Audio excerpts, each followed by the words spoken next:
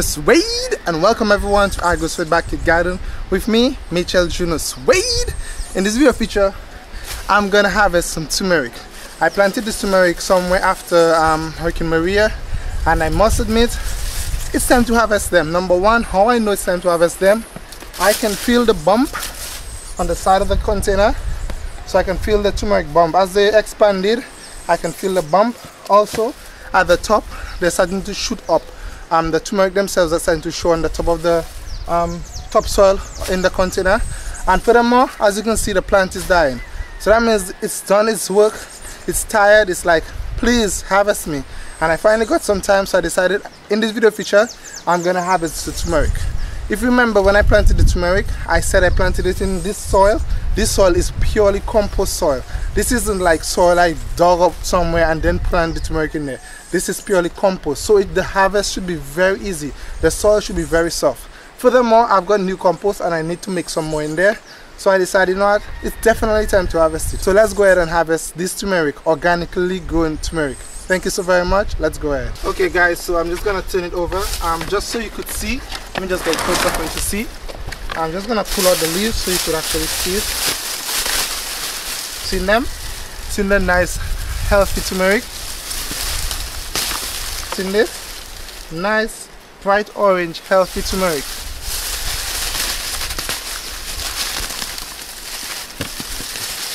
Look at this. Look at this. Look at this wonderfully healthy turmeric. Let me show you this. All grown from scratch. Seen this? Wow, this was the original turmeric fruit, as you can see here. So this is the original one I planted. This was the one they were growing atop the soil, so these are the ones I was seeing.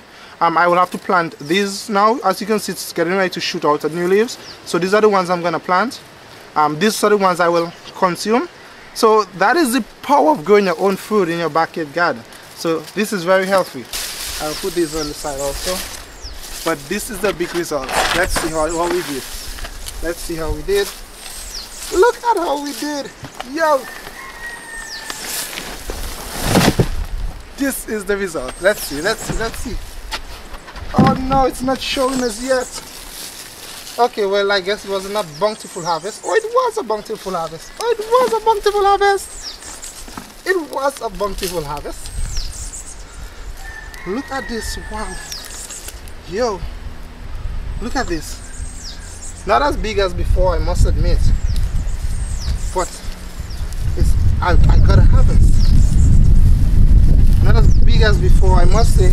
I remember the first time I grew it, but hey, I mean, this is even the turmeric plant felt the struggle of Hurricane Maria. So it was not as much, but nonetheless, it is healthily grown, homegrown turmeric.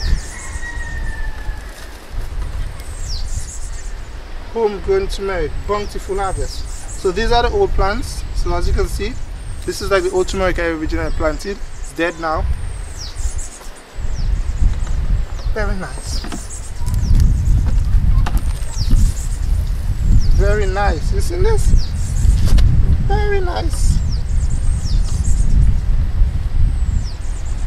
Oh no, yeah, I had soil actually at the bottom of it. Yeah, so that's the soil. Maybe that's why you don't have the turmeric in it. This is the original soil. I had some soil in there, I forgot. It had some soil in the base. Oh. So this is the soil that is at the base. You can see soil. But there's something else at the bottom. This is not turmeric, but this is also from the turmeric plant. I don't know. I can smell the turmeric scent, but it's not the actual turmeric you consume. Perhaps someone could tell me it's different for sure. It's different from the original turmeric. So that's the turmeric, that's something at the end of the turmeric. So that must be the actual root. Yeah, that's the actual root of the plant. So this, and this is actually, I mean, that is the root too, but it's like, that's actually the rhizome. So this is what you would plant, and this was the actual roots. Yeah, this would help it to grow, as you can see. So I'm not quite sure if you can see it. So don't consume this. These are what you have to consume. So I hope that you guys enjoyed this harvest. Of course, I will wash it up. You can wash it, chew it like that, grate it. You can also make powder with it. I have to do more research on how to make the powder with it. But this is the original baby. This is the turmeric. Healthy turmeric. Very healthy turmeric. Look at this, you can see where the old plant was. It's in this old, not the old plant, the old rhizome. This was the old one, these are the new ones. So guys, this is it. I hope indeed that you are encouraged to grow your own turmeric in your backyard garden. This is the results of growing turmeric in a simple container.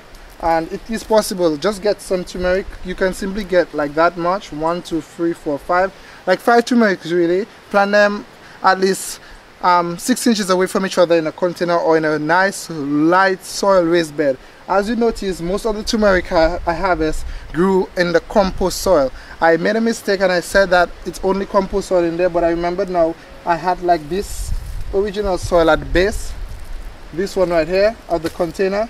So right now I am actually gonna have to try my best to start it only with purely compost material. This is the compost soil, this one right here. See how light it is?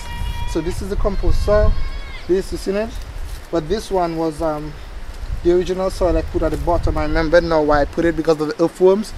So thank you so very much for supporting Agrosuede Backyard Garden. Guys, don't forget, of course, a backyard garden in some ways will keep the doctors away. Agrosuede is out.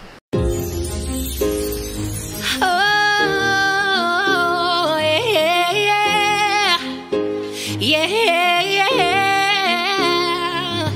No heartbreaking fairy tale love. It's a love that is pure and deep, perfect and dependable. It's the love that you have for me. And all I ever try, Lord, is to do the same. I wanna love you with a deep love, so I praise and bless your name. No heartbreaking fairy tale love. It's a love that is so divine. Lord, you're perfect and dependable, and I can go on you anytime. And all I ever try, Lord, is to do the same. I wanna love you with that deep love, so I praise and bless your name. 'Cause there's no distance between us. You're always there when I pray. So I'm kneeling by my bedside. I must have prayed 1,000 times to tell you I love you and everything that you've done. Tell you I'm grateful that you gave us your son. So I'm kneeling by my bedside. Oh, I must have prayed 1,000 times to tell you I love you and everything that you've done, and tell you I'm sorry for anything I've done wrong. When friends turn their backs and leave, Lord, you're always there for me. Lord, you are so wonderful. It's your sacrifice that set me free. And all I ever try, Lord, is to do the same.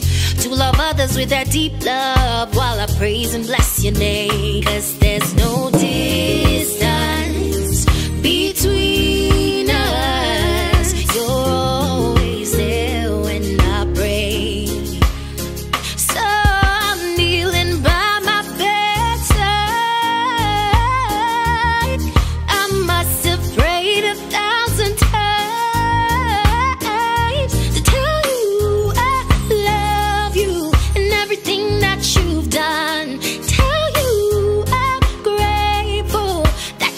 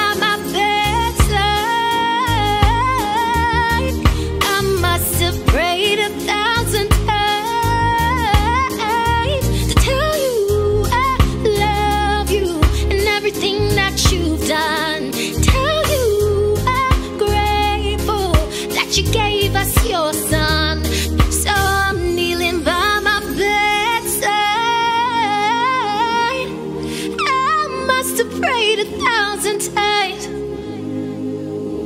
to tell you I love you and everything that you've done, and let you know that I'm grateful that you gave us your son.